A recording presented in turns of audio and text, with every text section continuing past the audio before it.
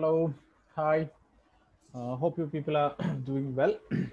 Let us start our one more lesson. And I say again, let me tell you, we are near to finish our syllabus. Now the lessons, it is all about applications, different level application that including health, water resources, then disaster management.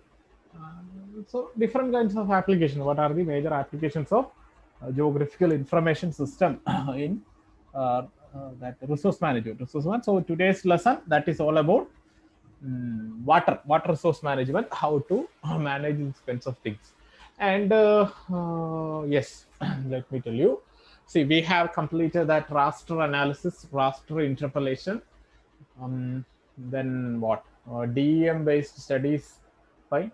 How to why the DEM is important? Digital elevation model in geographical information. I have explained so many things that raster interpolation. Then one more thing, fine. That kinds of analysis, raster analysis, and interpolation method. I have explained those kinds of rigging, IDW.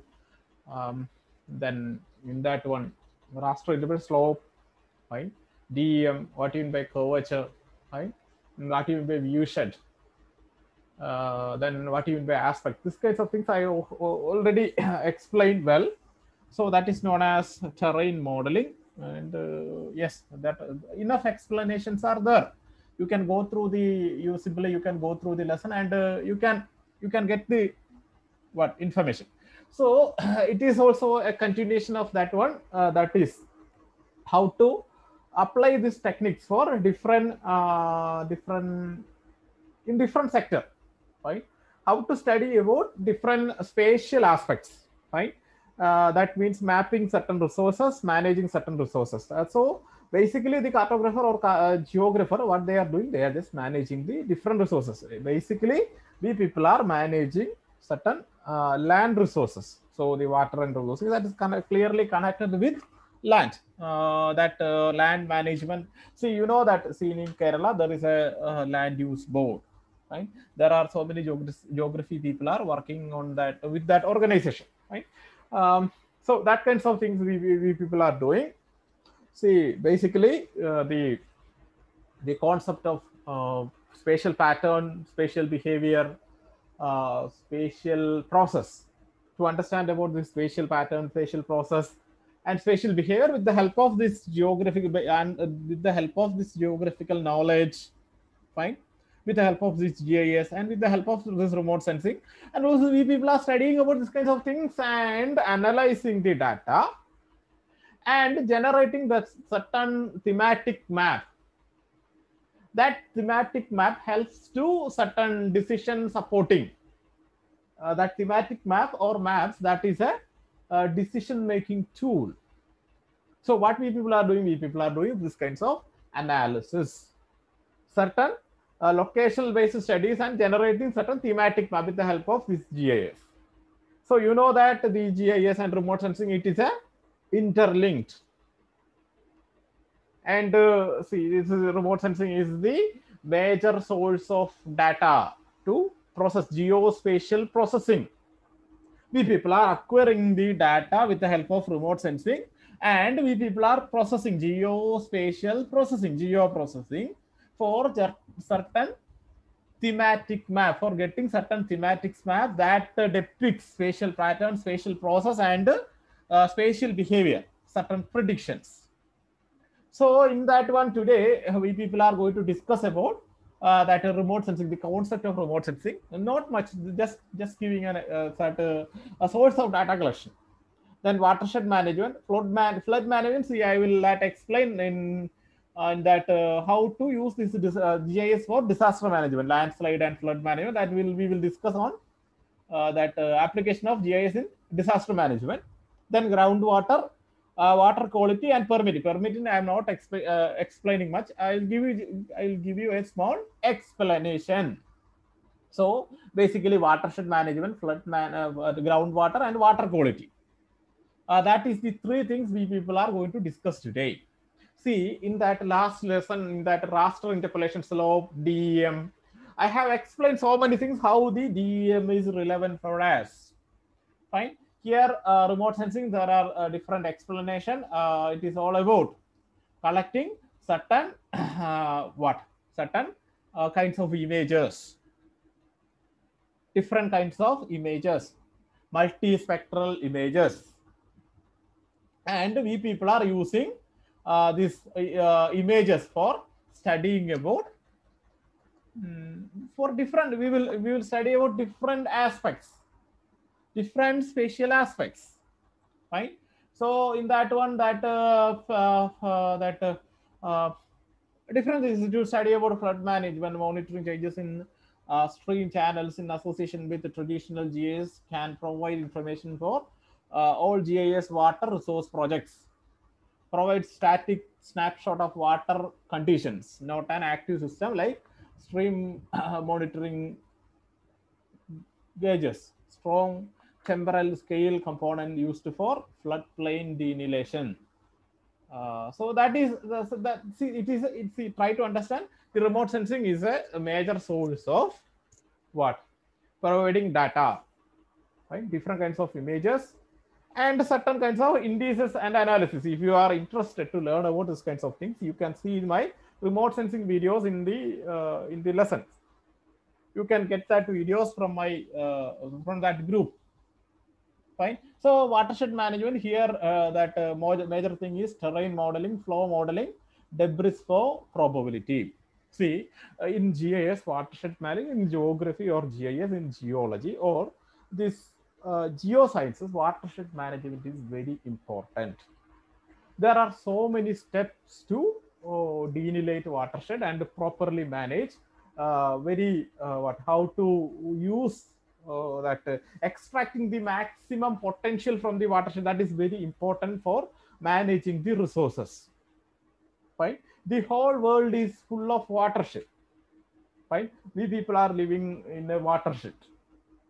Fine. See, proper that mismanagement of water, that is the main problem of what we people are facing today. That problems are mainly because of the mismanagement of watershed, a stream and the adjoining place. So that step is terrain modeling, flow modeling, debris flow probability. That's kinds of things. That's kinds of procedures we will follow to get the result. That delineation of watershed. So I have already said that importance of dam. Dam based studies. All this watershed and all those things, it is clearly based on DEM, digital elevation model. And you can see nowadays it is freely available. SRTM DEM is available. US Geological Survey providing SRTM, 30-meter resolution DEM is providing. Then our Indian satellites, that is providing 60-meter resolution DEM are providing. Then ASF, Alaskan Satellite Facility, that people are providing 12.5-meter DEM. Fine. For educational purpose, not for but industrial purpose. You can educational purpose. You can download this kinds of material. Right?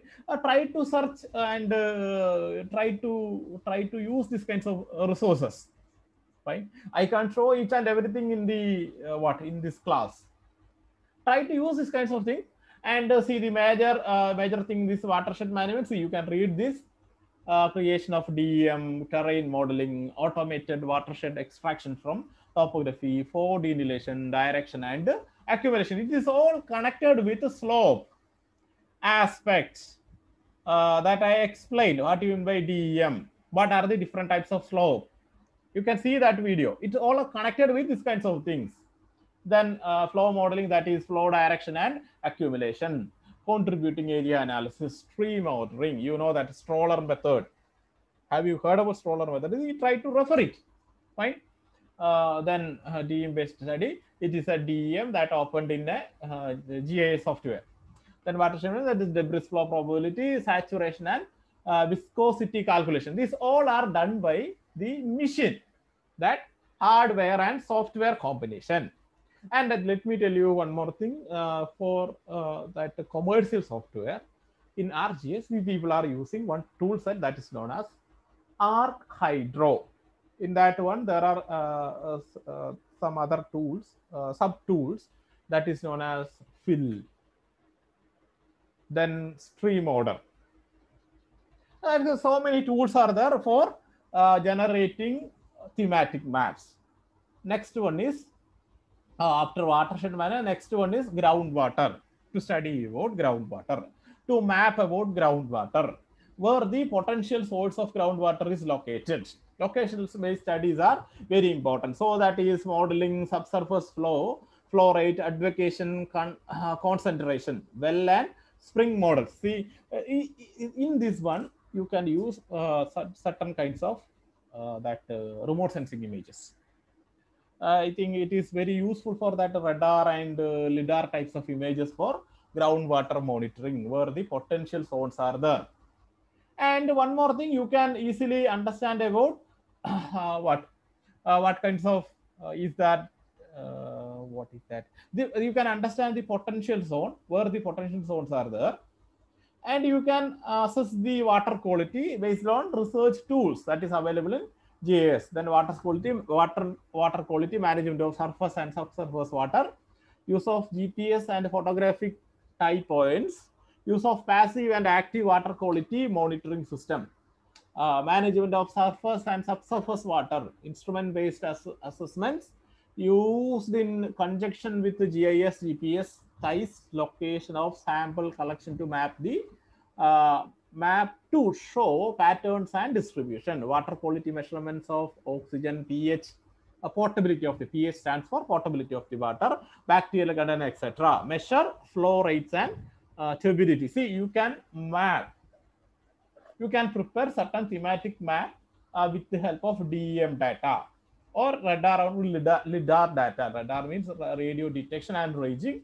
Lidar means light detection and ranging. These kinds of images are available nowadays for these kinds of physical geographical studies.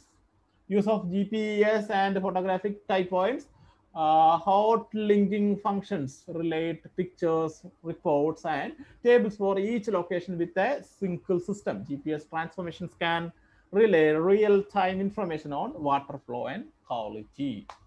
Use of passive and active water quality monitoring systems depends on costs and risk. May not be advanced active systems on river that floods often, but is far from any settlement or developments. Need to consider quantity of measuring stations. More stations equal greater detail and accuracy, but greater cost. So that is all about, see, that major application that nowadays we people are using, that is for watershed management, groundwater, water quality. And last one is permitting. See, it is simple, that that is known as permitting management system. Actually, we will use the GIS tools. It is something what? It's a system based on computer. They will store certain data, maps and all those things. Based on that one, that issuing permit, that means issuing license and all. See, the better example, in Kerala, Chittur Taluk is a place you have to get a prior permission to dig the borewells. It is based on the study that clearly study about water scarcity in that place in Chittur. So that kinds of permitting management system is running. Fine. It is clearly based on geographical data, geographical analysis, spatial data or spatial analysis. So that is all about today's class. So what today we learned about the watershed management, not flood management, groundwater and water quality. So difference in pH value, oxygen content, bacterial content, that kinds of things. They are getting certain samples, collecting certain samples and making certain thematic maps. So that is all about the application of, what is that? Application of GIS in water resource management. Right? So you can ask your questions, you can give your feedback. I am always accepting feedback and I am ready to accept your feedback. You can always ask your questions. Fine. You can always ask your question, and I will try to answer problem questions. And there is a big gap between the theory and practical. Definitely, we will try to cope up with this issue if the colleges are reopening. I will try to check the issues and will clear these issues. Fine. And see, regularly watch the video and regularly attend the assessment. That is the only way to what clear the examination and getting better score. Else you people will face certain issues. Kindly do that things regularly. Kindly ask questions, and I will try to clear that questions. Fine. So it is all our technical terminologies, and I have experience in using with this ArcHydro toolbox. We can generate certain certain watershed maps and thematic maps and all these things. We can do that. Right? So thanks for watching my video lesson. Kindly and regularly watch the lessons and ask your doubts. So thanks a lot.